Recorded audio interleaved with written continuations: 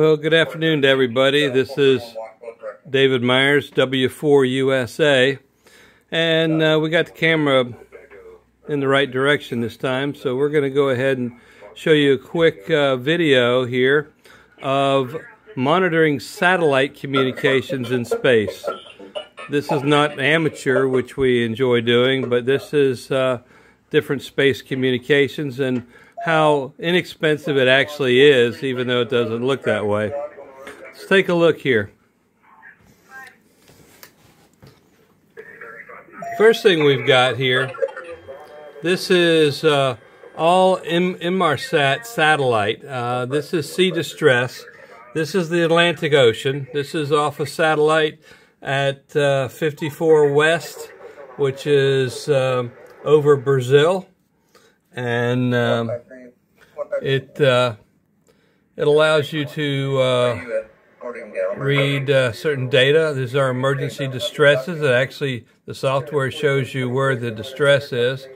But not only can you see the distresses, you can see all the communications by just clicking in and going to all. And then you can see from all over the world different messages that are sent, whether it's distress, urgency, or safety information. And you can click on any one of them and it stores that. I'm going to take it back to distress, which we handle here. And then we have one here for the Pacific Ocean. Same thing. It's doing its business here.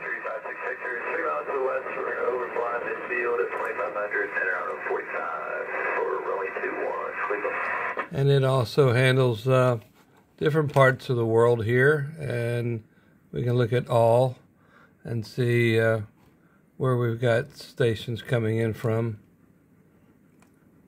other areas of the world here.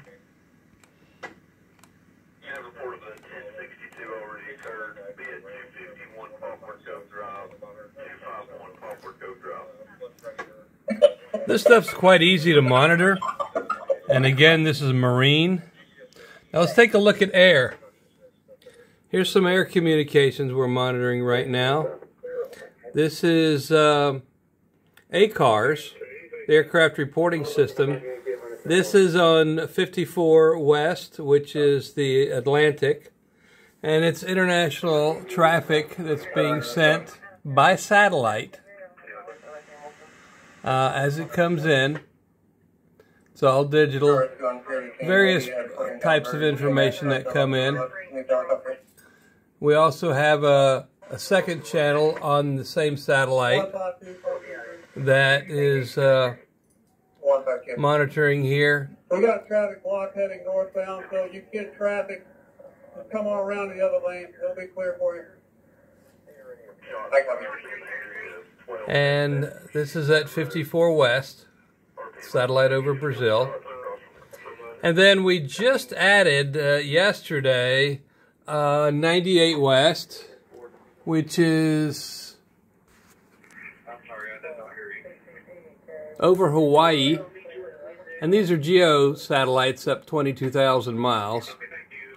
So the data comes through. Some of it's quite interesting.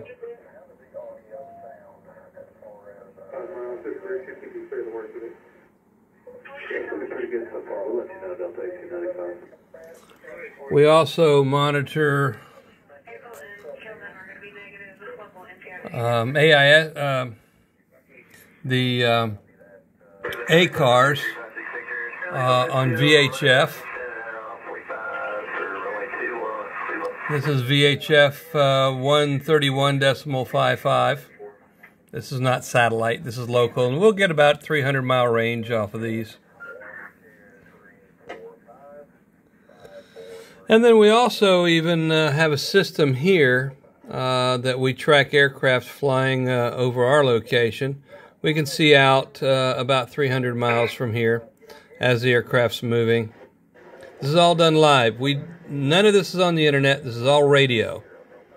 Each one of these has their own receiver, their antennas, and the computers and software. This is a weather receiver for 137 megs. Most of those weather satellites have been taken out of service, so not a lot of activity on it there.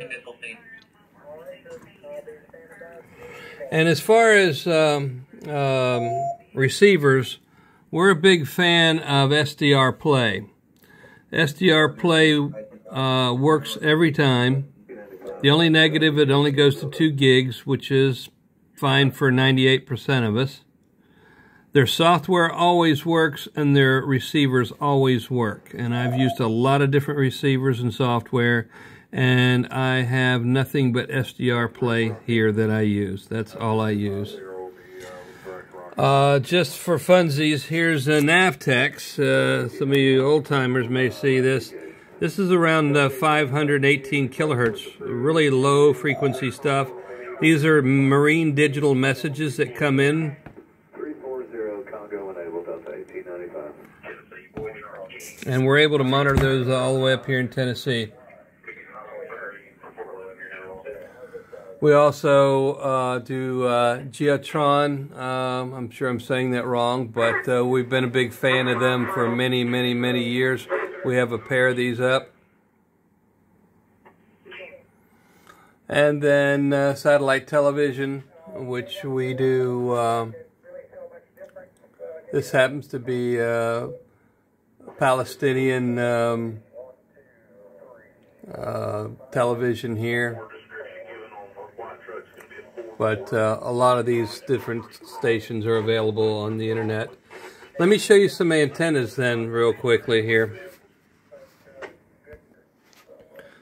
This is a homemade antenna, a circular polarized 2 gigahertz antenna that I built out of PVC pipe, and I borrowed a small cake pan from the kitchen. Inside the end of it, I have a amplifier mounted inside the tube.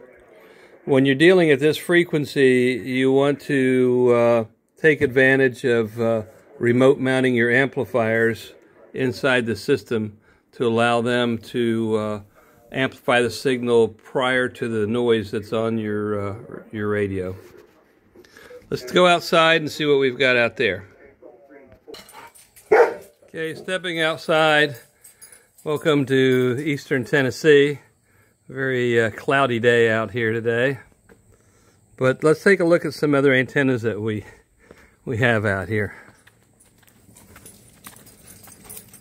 You see my security team is out here working, and you kind of get what you pay for.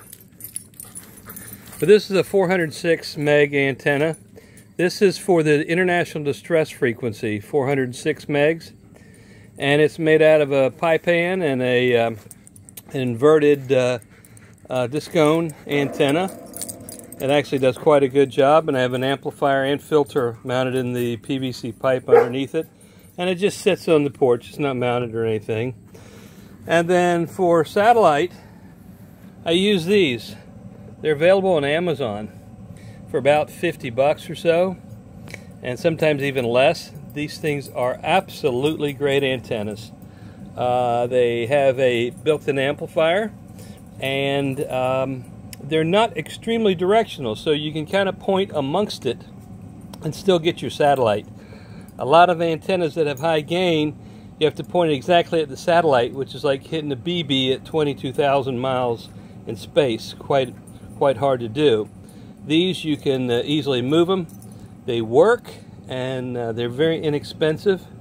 And we don't feed them with any fancy cable like LMR 400 or 600. This is a very thin hardline.